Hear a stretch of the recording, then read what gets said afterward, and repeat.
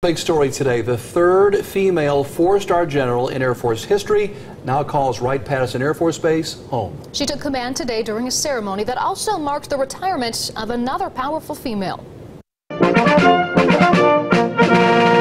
A historic moment at Wright-Patterson Air Force Base. You saw two engineers change flags today. Isn't that awesome?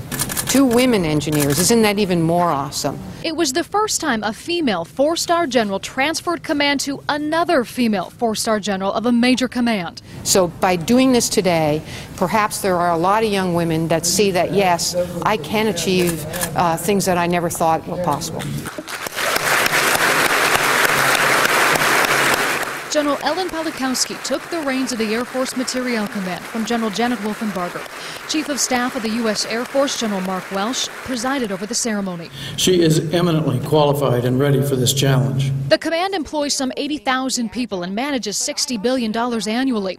It keeps the Air Force weapons system ready for war. General Palikowski says the first thing she wants to do is meet with fellow base leaders and formulate our plan as a group as we move forward and bring this command to the next level. She's an advocate for science, technology, engineering, and math education, or STEM, and advises command contractors to be agile. We need to be able to move quickly, to be responsive to what the Air Force needs, and to be able to work closely together and eliminate all those hurdles that slow us down. The ceremony also marked the retirement of General Wolfenbarger.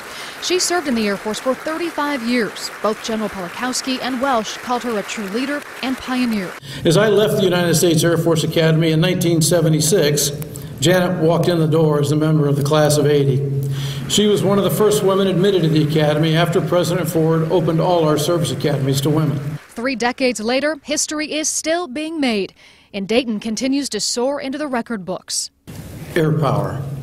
Its DNA comes from Dayton. General Wolfenbarger is a Beaver Creek graduate and thanked the community and all the people in the command today.